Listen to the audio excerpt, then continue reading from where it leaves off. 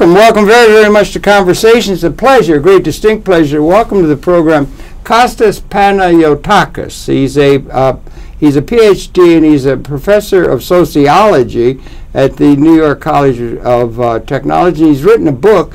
I think he's called it Redefine. What is it? Scarcity? Remaking Scarcity. Remaking Scarcity, which is a very, very interesting title. He was one of the speakers on a panel that had been organized by Richard Wolff, who's emerging as a major figure in terms of understanding economics in a very interesting and important way at the Left Forum. Just last week that was held, we met there, and welcome so very, very much, Costas, to Manhattan Network and Conversations. Well, thank you for inviting me. It's a pleasure to be here. Very well said. Very well said. Okay, thank you. I wonder if you could share with us, just as a way to wade in, where you were born and raised, in some of your education, and then we want to get talking about the human condition in as comprehensive as we possibly can get without losing the important details of what makes up that comprehensive pattern in terms of the human condition within this universe at this particular moment. But could you share where you were born and raised and educated as a way of wading in, please? Yeah, I was born and raised in Athens, Greece. I finished high school there, and I came to the United States for my university studies. I was in, I did my bachelor's degree in economics at Stanford University in California. And then in 1993 I came to New York City, where I did a PhD in sociology at CUNY Graduate Center. I see. Did you study with, Stanford's a major school on the West Coast. Did you study with any particular people, or you were at the bachelor level? Were you there like you do with a master's program study or a PhD with some individual or not? Or well, not really. I mean, it was it was a bachelor's degree. Yeah, right. It was my introduction to the discipline of economics. It turned out to be different from what I expected, and that's partly this kind of experience with economics kind of motivates my book that you mentioned, since my book is a critique of mainstream economics. And mainstream economics, the way it is usually taught in the United States and increasingly around the world, has a view of economic life that kind of separates economic life from other spheres of social life, which was one of the things that was disappointing to me.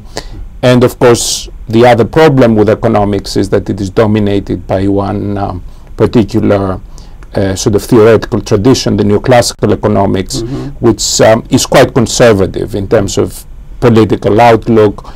It tends to argue that markets are the best way to organize economic life.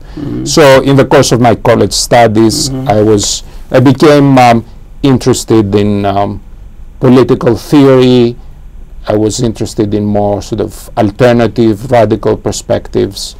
And since economics did not seem as the discipline that was conducive to an alternative outlook, I switched to sociology. I see. And I wasn't as aware at the time that there are alternative economists like Richard Wolff. But in the US, while in other disciplines like sociology, you have a diversity of traditions. You can, it's common to have Marxists and feminists and so on and so forth. Economics, in a way, is kind of more of a totalitarian discipline, because it is dominated by this one tradition. And although they're alternative economists, they tend to be much more marginalized. So, you know, I could finish economics and I wasn't even aware of the fact that there were alternative economists. There were people. In the US. And that's why, I was sort of prematurely disappointed by the discipline. Yes, right. I understand. Because I wasn't exposed. Right. I understand. Well, maybe we back up to Greece, your family. Was the family setting that you were raised in, that I think it's important, was it warm and welcoming, intellectually stimulating and so forth? And did you get some sort of a sense that took you to Stanford in economics from your earlier training or experience in Greece as you came? You know, why economics? Why not sociology at the outset, or music or something else? I mean, but the family setting, maybe. Yeah, I guess my parents were, my father was an accountant, my mother worked for a bank, so perhaps that kind of made it natural for me to study economics, since it seemed to be related. Perhaps some of my experiences growing up in Greece, for example, I remember vividly when I was 10 years old, for the first time, the socialists in Greece got elected. Up to that point, it was always the right wing in power, and this event at the time created a lot of hope, which of course was disappointed later on. Since you know, the socialists moved way to the right, they are a force of neoliberalism. They help implement very brutal neoliberal policies nowadays, notably, you know, after the current crisis. But you had a military dictatorship for a while. Yeah, I mean, that was before your time, maybe, or well, I guess I was born during the military dictatorship, but the military dictatorship came to an end in '74 when I was 3 years old. Yeah, so. Right. And then you got into the economics thing and everything like that. You say it's the neoclassical, but we have had these different traditions. I don't know the economic. The discipline of economics is attributed to, in many people in academia and so forth, to you know, Adam Smith, The Wealth of Nations, 1776, the steam engine, that sort of thing. And then there were different patterns that developed after that. So neoclassical is one, but you had Ricardo, and you would study all that, Ricardo and I don't know if you get to Schumpeter and Van Hayek, and those are things, or you had Keynes, Lord Keynes, who was very, very prominent. So there were these differentiations that existed within the economic discipline, other than just, it didn't come full tilt neoclassical, or define the neoclassical use is so important. What does it include? And in terms of the development of the discipline of understanding economics, because it's so important. It seems to me economics and politics are joined at the hip. It's very important. We have an understanding of the evolution, not to mention Karl Marx and that, you know. If you understand what I'm trying to get at. You study the whole canon, as it were. There. Well, I mean, I think that was part of the problem. I wish that the way economics was taught in the U.S. involved sort of studying all these major figures. So when I studied economics, we didn't study Marx, which I think was a problem. You didn't? No, we didn't. Okay. That's one of the problems. That's what I mean what I mean when I say that the way economics is taught in the U.S. It's sort of it's kind of totalitarian, because you have one theoretical tradition, and this one theoretical tradition is not presented as one of the many traditions, one of the many different ways you can approach the analysis of economic life. It is taught as the discipline of economics. Really? Yes. So that seems very, very blinkered in my way of thinking, particularly to people who are at Stanford who are bright. I mean, they got the ability to think, and they got the ability to read something increasingly off the internet and do things like that and be aware of a larger reality that's being ignored by the discipline, and it could be brought up in the class or in a seminar or something. It seems to me, if you understand what I'm saying, I didn't know that it was so. You understand? Well, I mean, I had the experience as an undergraduate, as I was going through the economics program. I did have an advisor. Every undergraduate had an advisor. That's a hell of a good school. And I mean, some of the great economists were there at the time, like Kenneth Arrow, one of the great economists of the 20th century. Joseph Stiglitz was there at the time. He was, but I mean, I remember, you know, being at talking to my advisor at the time, and he was sort of could see that I was starting to be uncomfortable, or sort of I couldn't sort of perhaps articulate it clearly what my discomfort was, but it was a kind of incipient discomfort with the fact that the economics I was being taught did not seem to provide the kind of guidance that I was hoping to find in economics. No, I understand, I feel like that about the universe now. And I was also starting to develop more critical perspectives that went against the neoclassical way of looking at economic life. And I remember he sort of sternly warned me that, we have a Marxist economist in the faculty here at Stanford, but nobody really takes care of him. Takes him seriously. So it was like a sort of he was sort of warning me that if you go in that direction, you're sort of it's probably not a good idea. No good job opportunities there. Right? So there's it too was much of that going on in academia, I think. I mean, one of the there was. I was, since you mentioned Richard Wolff, I took a class with him at the Brecht Forum, which was a great institution and here. It closed down. I was so sorry to see that. That was unfortunate. And I think Pacific is under stress. The radio network. Right. Joe Hill started. I think they're under economic stress too, which is very. The venues are changing. I mean, are closing out that we've had for expressing something different. And in one of the readings he assigned for that class was an article by a prominent neoclassical economist who wrote a dictionary entry for neoclassical economics, and he basically said that he was saying in that article that any faculty member who veers from the neoclassical perspective is seen as a flat earth advocate. I mean, this is what I'm talking about. They ask you to put on blinkers like a horse going down the road. And the irony, of course, is about for neoclassical economists of all people to have this sort of totalitarian attitude is that the whole basis of neoclassical economics, the whole reason they like and they praise capitalism and the markets is because they value choice. So they sort of talk about, so they're sort of excited about having, it's important, it's important to have a choice of 50 different detergents in the supermarket, but when it comes to the ideas, you don't want that. I understand. There is a sort of an element of hypocrisy. Okay, let me get it straight. What year were you there at Stanford? What year are you? I'm just trying to think. Well, I started. Mr. Reagan still there? And or what? Go ahead. Set the tone. Yeah, I started in '89, so the year the Berlin Wall fell. Oh, boy. So I was there '89 to '93. So when neoliberalism was all the rage.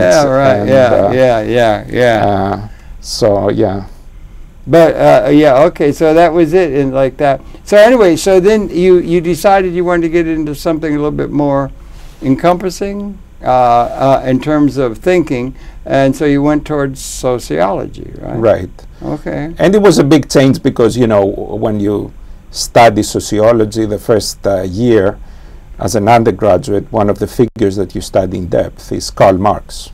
So many of my friends actually. A lot of those kind of subversive guys are over there in the sociology and anthropology wing of the university. I mean, because they think outside the box. But we didn't just study radicals like Marx. We also studied more conservative figures like Emil Durkheim and Max Weber. So there is a more of a pluralism, and there is a well-established feminist tradition and so on and so forth. So it was a breath of fresh air compared to my experience of economics. My friends who studied sociology always like to talk about, well, I'm not a true sociologist. They like to think of themselves as being on the margins of the discipline or sort of. But for me, I mean, my sort of comparison was to economics. And, sort of sociology seemed so it was a breath of fresh air. Yeah, exactly. So you could talk to something other than the boring old, line that we were given and everything over a beer or something like that. And you did that work at CUNY, as you say? And did you study there? You're doing a master's. You're studying with a particular person in that? Well, my advisor for my PhD was Stanley Aronowitz. Oh, I know Stanley Aronowitz well. Give him my best. Okay. The End of Work, I think he wrote, didn't he? Yeah, One of his books, he's very prolific. He's very interesting guy. I like Stanley very much. Yeah. You were in good hands with him. Give him my best. I see he's still kicking it at the forum. He was one of the major speakers and everything. And he's interested. He's willing to think about things in a different kind of way, a wider tempo, which I think is called for. Yeah. So that's all well said and everything like that. And we were both at the forum this year. Were you at the forum last year at Pace when it was there? Yeah, I mean, did you present then and everything? And yeah, I mean, I was on one or two panels, probably talking about Greece. Greece, of course, is a focal point of the global capitalist crisis the last few years. Right. What's going on there? There is really always amazing. A lot to talk about. But did you? Let's see. Sociology is pretty inclusive.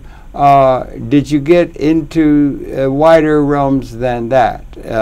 Like, did you become interested in astrophysics and Big Bang and the beginning of the universe? And did you expand the pattern recognizing between the various?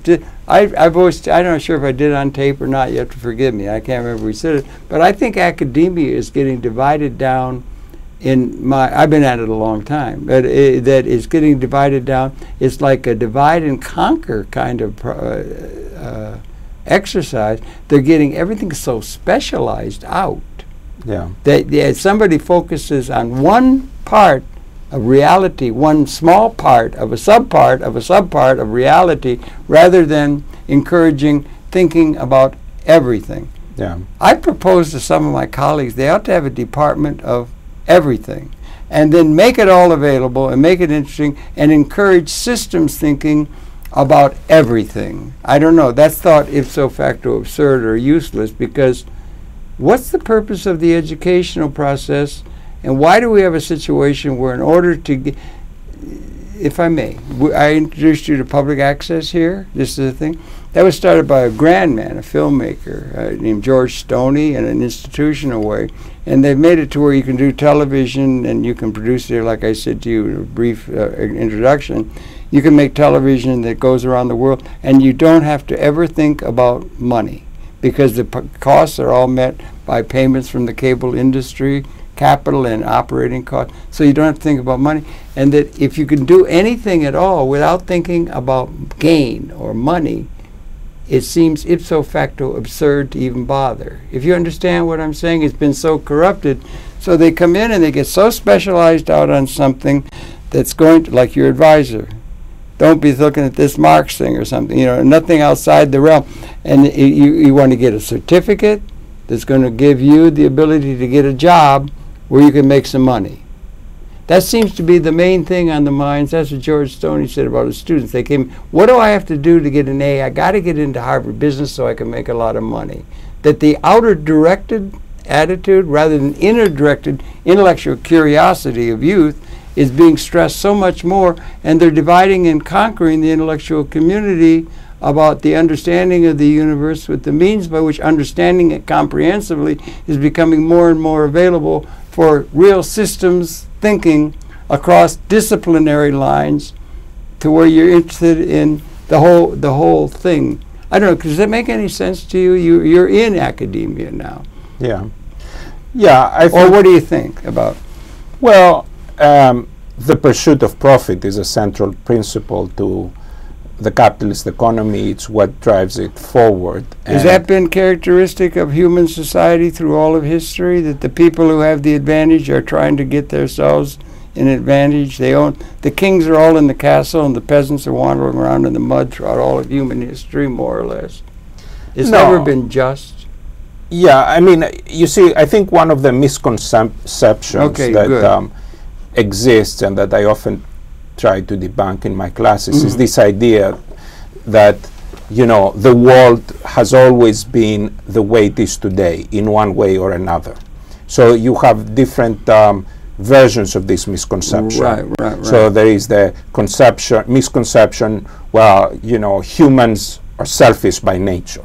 So we sort of look at the world around us today capitalism encourages people to be self-interested, competitive, aggressive, so we project backwards. Or another version of the misconception is that, you know, there have always been inequalities between people, there will always be inequalities between people. Right. And if you look at the history of the human species on this planet, for the vast majority of our time on this planet, we lived in hunting and gathering societies that were actually egalitarian. Well, that's Ashley Montague wrote well on that, about, and also about the nuclear family. You know, they had such a long gestation that it was almost certainly, you could almost intuit that there had to have been a cooperative order for that to have survived, you know. Yeah, and I mean, so what the experience of the hunters and gatherers tells me is that, you know, there is no such thing as human nature. What makes sense, what the kind of the way people are, partly, you know, can be explained by the conditions they live in. Yes, so, right. So, for example, you know, hunters and gatherers lived a nomadic existence, so they were not interested in accumulating material wealth for the simple reason that they would have to carry it around. So for them, wealth literally was a burden. They were concerned. I just happened to watch, it came on Turner Classic Film, the the Space Odyssey film, Kubrick. And they had images of what, like Australopithecine or something there on the plains of Serengeti or something.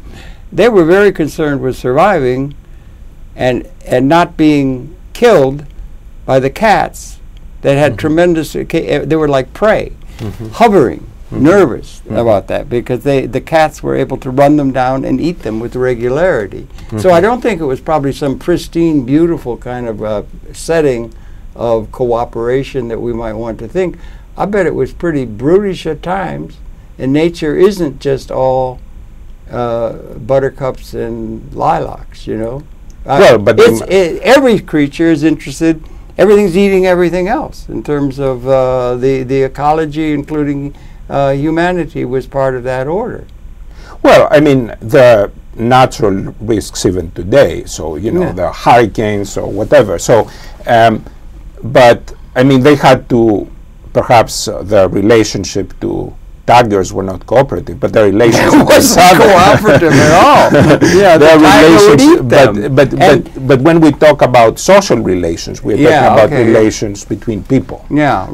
So I don't want to idealize. Yeah, right. That's what I was saying hunting and too, gathering societies, and it's true that in some of the literature there has been a tendency to idealize hunting and gathering societies. There is a famous essay which I actually use but also critique in my book, which is called The Original Affluent Society. So this is by anthropologist Marshall Sullins, who basically argued that hunters and gatherers were affluent because they were able to easily meet their needs, not by having very advanced technology and a great productive potential, but by basically keeping the material needs to a minimum. Well, that's an interesting thing. Cervantes was once said, it's an interesting question. He said, there are two classes, you know, that's an overworked term, but there are two classes essentially, the haves and the have-nots. And do we give serious attention to ever interpreting what does it mean to be a have in total terms? Marx said, from each according to their ability, to each according to their need. So you're talking about need as opposed to wants, or to progress, or to knowledge, or to things that are available to us of intellectual understanding that couldn't have been available to somebody 1,000 years ago or 2,000 years ago. That there's some progress being made toward what are the goods of civilization. And so that there's some progress made, and it's not just bare needs that are needed. And I wonder, do you think there's ever a point where there might be a point where we transcend? Your book has the title Scarcity, dealing with it, rethinking it, that we may transcend in terms of our capability. There's a capability or an ontology that we have, that we've inherited out of history, that may be changing in these very times that we live in terms of the percentage of the world population that can be realistically seen to be a have in the fullest sense of the word, not in a limited sense, or there's enough turnips or there's enough something or other, but fullest sense of the word in a unique way that makes this time different than all of history. When we get to a point where the technology now seems to be, since about 1970, in the extension of power and so forth, it always seems to have been the major way in which a political system was set up, despite all the PR and things, was whoever had the biggest club would hit somebody else on the head, establish a political order because they had the soldiers and the public relations and the creation story that could establish, but it was essentially military, realpolitik is the basis of political authority or political legitimacy. And those weapon systems that enforce that now have become, finally, since about 1970, species lethal, which they have never been, even in the Cuban Missile.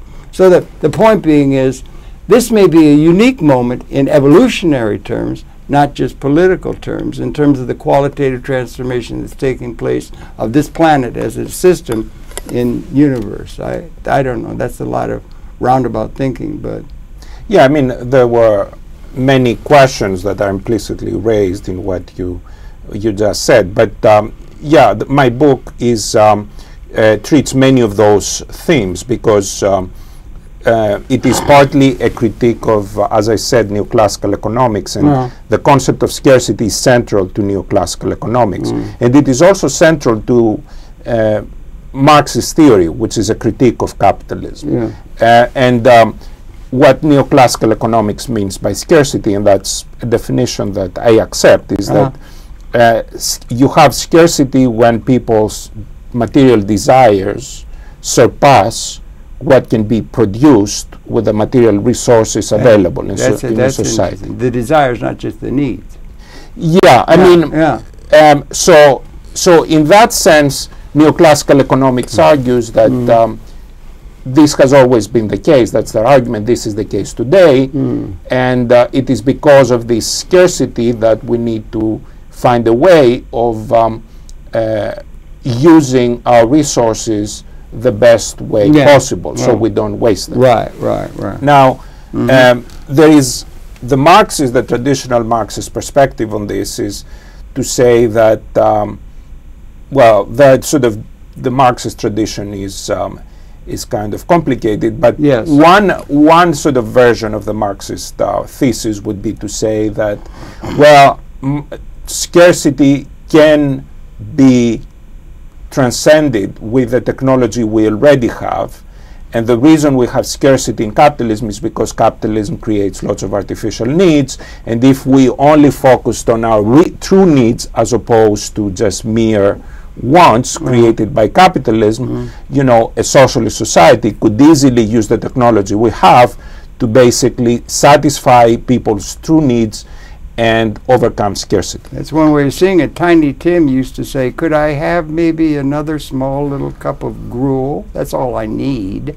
The idea of need is you don't need much. A horse doesn't need many oats. Need is can be very parsimonious in terms of ignoring the possibilities of progress in terms of, do you understand what I'm saying? Reasonable wants that might go to wants that are liberating of the human spirit in a way that they never have been at a level of capability. We didn't have the capability of an internet 100 years ago. You couldn't have an internet or the advantages of, do you understand what I'm saying? Yeah, I mean, my position on this, it's sort of, my book offers an alternative to both these positions. Good, that's good, I mean, on the one hand, I criticize neoclassical economics because my argument is that unlike what neoclassical economics claims, capitalism does not lead to an efficient sort of satisfaction of people's needs. And I explain that in some detail. But I also argue that I'm against this idea of I don't have a theory. I don't believe in sort of formulating a theory of human nature that would basically define what is a true need and what is not. But as interesting as that might be. Right. To and try. Yeah. Yeah. My argument is that different people may have different ideas about what it is to be human, or what the ideal life or might the be. possibility of us coming into a new relationship in the university evolutionarily. We appeared 200,000 years ago. We've lived in a condition that we may be coming to the end of in terms of our relationship to the broader universe. I don't know if it punctuated equilibrium or some new relationship that's not been available to us by the effective, exponentially increasing extension of consciousness is characteristic of us, and we may be coming to a time of liberation from what James Joyce had Daedalus call a nightmare of history. I mean, that's another way of seeing things astrophysically, or in terms of the evolution of this universe. Gaia, James Lovelock in England or something, seeing things evolutionarily, not just politically, is which we hear in the news and so forth all the time. That it may be a time of qualitative transformation, not quantitative transformation. The whole system is going through is what I'm suggesting maybe is the characteristic of the time in which we happen to have been born. Well, I think one of the transformations, which is also I discuss in my book, has to do with the ecological crisis that is major, changing the way we think about those things. Because you know, part of the optimism of traditional Marxist thinking had to do with an inadequate recognition of externalities, the limits, of the limits to you know, increasing production, technological progress, and so. Hazel Henderson and so forth, and externalities they were considered. All that pollution is an externality, doesn't get into the model at all. Well, I mean, the whole idea of externalities, of course, ties in with neoclassical economics as well, the way they think about pollution, and that's also something I discuss in the book. But so the ecological crisis changes the way we think about things, and of course, and it may also be one of the reasons why we might have scarcity even in a liberated post-capitalist society, unlike what many Marxists may have argued in the past. So to give you an example, and this is something that is not inconsistent with Marxist thinking. I mean, one of the things, Marx had a very nuanced view of capitalism, very dialectical. There were many things about capitalism that he appreciated, both the technological dynamism, but also he, if you look in the Grundrisse, he talks about how capitalism in some ways creates new wants for people, and he, you know, sees that as an enrichment of people's wants and as a positive development. So to give you an example, in a post-capitalist, let's say liberated society, people would have, you would have, you know, people around the world would have access to education. So they would be more aware, for example, of all the cultural richness and natural beauty that exists around the world. Absolutely. Those are the goods of civilization that are really worthwhile being, instead of having to stand on a line and do something surf-like on an assembly line to get material production. You can be concerned with the things that really matter, like art and science and learning and being able to realize their full potential within a system. 100 trillion cells in a human organism. Every cell matters, every cell, and all the cells are connected as a system. Be wonderful if everybody could reel their own inner-driven direction of being able to realize their full potential without having to be manipulated by the external needs they have to do in order to just survive. But you see, this process, though, would also create new needs. So, for example, going back to what I was talking about. New needs and wants. New needs and wants. But so you have now 7 billion people. They all have access to good education.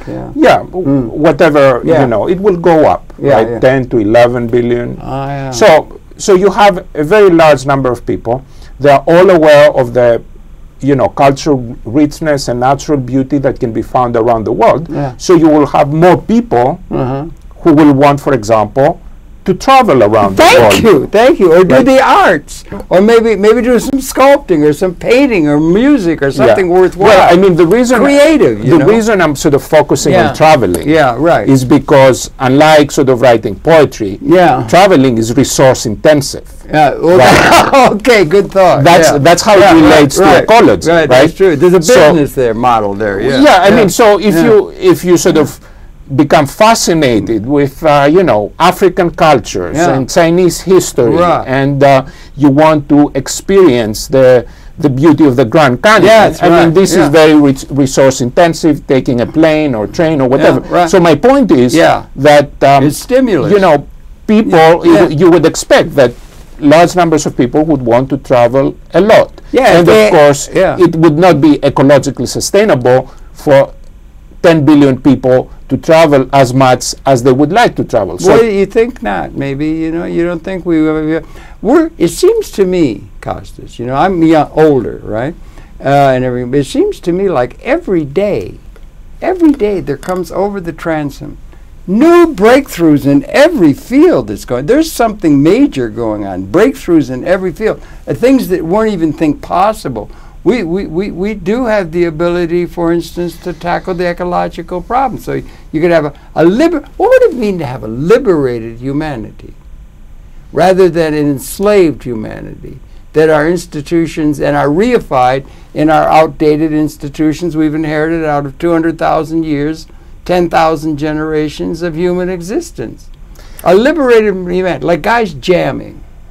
You want the trombone to play the best trombone he can play or something. Do you understand? Yeah. I mean, that's too idealistic, I guess, to think we could get everybody liberated to be able to realize their full potential rather than such truncated possibilities available to them because of the lack of our leadership to give institutions that makes possible an ontology or a new changing reality that simply has not been available to any of our ancestors up until just now. Well, I guess one of the things I'm trying to do in my book is I want to argue that having a liberated humanity does not presuppose abolishing scarcity altogether. Okay. So that'd be good to put those two things together. Is that possible? Could we get a measurement of, if I may, are you familiar with the Zeitgeist movement? Peter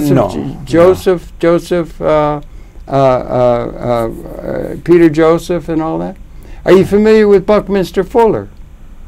Comprehensive thinkers who were thinking about these things in a very comprehensive way, and Fuller has informed a great deal of it. It's sort of like Galileo made a big change about the center of the universe business and everything, messed up people's sense of identity. Terrible.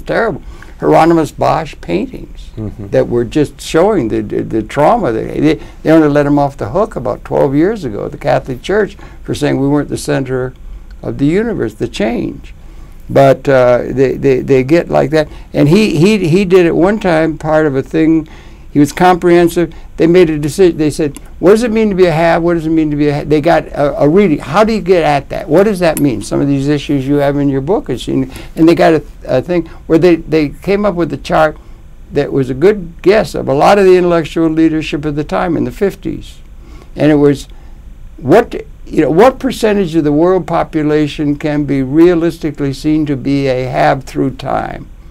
And that you have these exponential growths that come into the 20th century, 10% by the First World War, 20% by the Second, hyperbolic, going to exponential, and we were going to cross they made a projection that we're going to cross the 50% mark in terms of the trending of world population against the ontology and the evolving capability. Nanotechnology was over the corner, computer was all these kind of things, and they came to the conclusion we crossed the 50% mark around 1970. About the same time, the weapons became finally, after 200,000 years, species lethal. There was something major going on. I don't know. But you see, I think... okay, maybe, anyway. It's not just a political thing coming out of history. It's almost like an ontology. It's a new relationship in the universe that the consciousness is evolving to. And we're coming into a new relationship that would be synergetic or resonatingly more than the sum of a liberated humanity will bring us in to where we will survive and cut to a new level rather than go 99% of all species have gone extinct. You know, what I'm trying to get at, it's a major period of qualitative transformation is what I'm trying to get at. And how do we get at it? He wanted to come up with an operating manual for Spaceship Earth. What are the realities of these things your book investigates? Haveness, all of is scientifically understood, and up on the table of the decision makers, rather than just reifying the outdated institutions out of history, which we tend to do and still do politically and otherwise. I guess it's a design problem. Well, I mean, personally, I don't believe that history is a kind of linear, that there is linear progress in history. I mean, the future is open. And I think it's synergetic. Behavior systems unpredicted by the sum of the parts. There's something resonatingly more than the sum of a maximally engaged system. It's resonant, and you can't know that. There's no absolutes within the context that you're developing within. Well, there are systems, but there is also agency. It's up to us to act and to decide or to help decide what our future will be. And of course, times of crisis like today are especially important because we can have a future that may involve a nuclear holocaust or wait a minute. Environmental with catastrophe. All due respect, it's not a nuclear holocaust. It's the end of the Homo sapiens species. Couldn't do it in 1962. We came within a hair's breadth of destroying all civilization. There would have been a few scraggling human beings. That's something different than a duke winning out over another duke to take over some land in one part of Italy or something, which is history. But do you understand what I'm saying? It's not your normal, it's punctuated equilibrium. You get into, we're here 200,000 years. We come out of Homo erectus. They were here 7 million years. And we came out, we got through the eye of the needle and created our species. We're at a point of coming to the end of 200,000 years of human experience, which includes the extending of our consciousness into the environment to make the environment other than, in an Eden-like sense, is the way most of the creatures encounter the environment. And when we were embedded in nature, we encountered it. That's, I'm sorry, I'm just ranting on, but I don't think this is just your normal time. I mean, I'm suggesting. And part of it would be we've got the ability. But at the same time, we also want to avoid the arrogance because people have had this idea that this is not a normal time for the last 200 years. I guess you're right, like Napoleon. Let's go off to Moscow, guys. I mean, there have been people Hitler, many times in the past. Yeah, you're absolutely right. You're absolutely right. This idea that we are not. I think, perhaps capitalist modernity is in a perpetual state of crisis that calls for important decisions. And these important decisions involve great responsibility that makes people realize that this is an important time they live in. Absolutely. And and in that context, it sort of makes sense for people to say this is not just any other time; it's an important time. That's right. I mean, I agree with you in many ways. We have major crises, that we are facing. First of all, we have the capitalist economic crisis we are going through, the kind of struggles that will go on, the kind of how the struggles will be resolved will have a great impact on how capitalism and human life shapes up in coming decades. And then we have an urgent ecological crisis. What we do today and in coming years will have a great effect on the ability of future generations to be able to meet their needs. I mean, I think if we follow the path of least resistance, which is dictated by capitalism and business as usual, the results are probably going to be disastrous. And it is up to us to try to struggle for a liberated future. that is that may be available to us in a way that it never has been. You know? Yeah. That's the thing. Is there some way that the system, like the left or the right or the system in place? William Shakespeare had him say at Agincourt, you know, we have to hoist capitalism on its own petard. They are in the driver's seat in a certain sense. They're getting richer, and the concentration of the wealth is becoming just absurdly obscene now. It's worse than it was in 1789 France and so forth. But one of the things that we hoist them is so, you know, the capital instruments are creating the wealth. Robotization's coming exponential upon exponential now, as well as just information technology. And so they're going to have, one of the things they're going to have, because that's displacing work or labor input to production, which is tremendously capable of producing good stuff and situations at an ontologic level, at a legible reality. But one of the things they're going to need, people are going to have some way, even within their model, of being able to having effective demand to be able to buy those vacations or those things that could reasonably be part of a fulfilled lifestyle, to distribute income other than through labor. And much of the left in Marx, they are hung up on the labor theory of value, that the only way you're going to create anything that creates value is labor, and capitalists can yield labor. So the left is going to have to be hoisted on its own petard in terms of accepting outdated things that have to be done, that maybe could include everybody in a system, left, right, and the ecology in a way. And we have to find that, intellectuals have to find that, rather than arguing about who the bad guys are and who the good guys are and so forth. That may be the design challenge at an intellectual level, and the political leadership, it should be up on the table of the political, there is enough. But I mean, what I would say to that is that many of the ecological and economic problems we're facing are inherent in the way capitalism works. Well, and it would be hard for the left and the right to sort of come together and agree on an issue. I think it might like be that. Absolutely essential. I think it might be essential, and to get out of the dialectic. You got to have something to hoist not only the right on their petard. Mostly it's going to be they got to have some way of distributing effective demand. Well, I mean, when they don't need all the wage slaves. The left has to get out of the swoon to the labor theory of value. And remember, people get their identities through what they do. And the system does work, doesn't it? But you see, the problem, I sort of agree with you that when capitalism creates too great a degree of inequality, it may lead to a crisis of demand because people don't have the income to buy the stuff produced by the capitalist machine.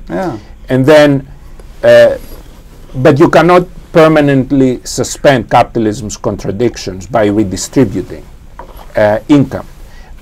So, because for example, income, ownership of the capital instruments, the robot machines that are making the production, the ownership of that could be done in a private sector way that would be giving. Laura Flanders on the left is beginning to talk about ownership of a robot. If you own a robot, you get income. So instead of having the capital all formed in a way where it goes only to past savings and the people put up collateral and an investment that's going to pay for itself, extend it to everybody as a way of forming capital to make available the good technologies that could be liberating, and also the means by which the income is going to be distributed by something other than labor, by a piece of, let's say, ownership of a piece of technology that brings income to them. That's a way, that's an approach that could be maybe identified, rather than enshrining the labor theory of value. That would be a critique of the left.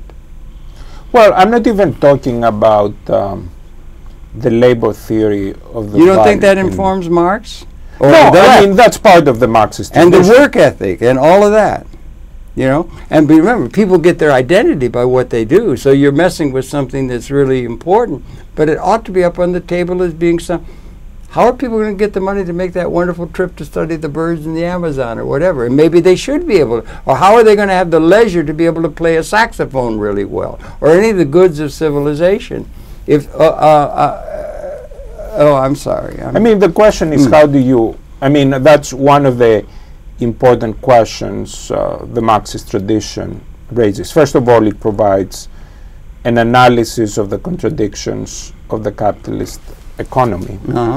And it's true, part of that is the labor theory of value, but I think even if you don't have a sort of a traditional conception or belief in the labor theory of value, you can still retain a lot of what the Marxist tradition has to offer about, you know, capitalism and its contradictory tendencies. So, so that's one thing. And so it provides an analysis and critique of capitalism, and it also makes us aware that you cannot, in order to achieve human liberation, you also have to talk about the need of organizing social and economic life in an alternative way. Yes, absolutely. In my book, I offer the idea of economic democracy as the alternative. And I mean, strictly speaking, the way I talk about economic democracy, it's not a sort of a blueprint of what an alternative society would look like in all its details. It's more like regulative principle. It's a normative principle that says all human beings should have equal voice over the way the economy operates, over the economic system on which their subsistence depends. And this is not a utopian scheme to the extent that it is consistent with many practices that can already be found around the world. Examples would include democratically run, democratically run companies, or participatory budgeting, because you know the government is also part of the economic life. It's an important actor. Economic democracy would require a fight against patriarchy, because the household itself is a setting where lots of economic functions take place, labor, and so on and so forth. So what I argue in my book is that many of the problems with capitalism have to do with the fact that capitalism is an undemocratic economic system, and that capitalism is fundamentally inconsistent with the principle of democracy, and that if we want a society that is consistent with the human well-being and ecological sustainability, we also need to fight for an alternative way of organizing society, a way of society where the economic system is also democratically organized. Okay, that would be good. Have economic democracy would be a I mentioned Mondragon. That's a major thing in VAST. That's a cooperative. It seems to be spreading a great deal around. It seems to be getting a lot of legs, and there's some examples of that. And that's certainly something that we'd want to do. It gets into ethics and all kinds of other argumentation that we brought up, rather than just the neoclassical model that you had to revolt against in a certain sense. Let's talk a little bit about the book. We're almost coming to the end and everything. The book, give it a full title, and when did you put it together, and how can people get at it, at the book and so forth? The book on scarcity, or your book. It's called Remaking Scarcity, from Remaking Scarcity, from capitalist inefficiency to economic democracy. It was published in 2011 by Pluto Press, which is Pluto, British publisher, has lots of great sort of left-wing books. And it is available. People can find it online. You know, just Amazon or Barnes and Noble, and so on and so forth. And already, if you look at the title, first of all, I mean, Remaking Scarcity, it's sort of challenging title, because oftentimes we think of scarcity as a negative thing. That, I mean, it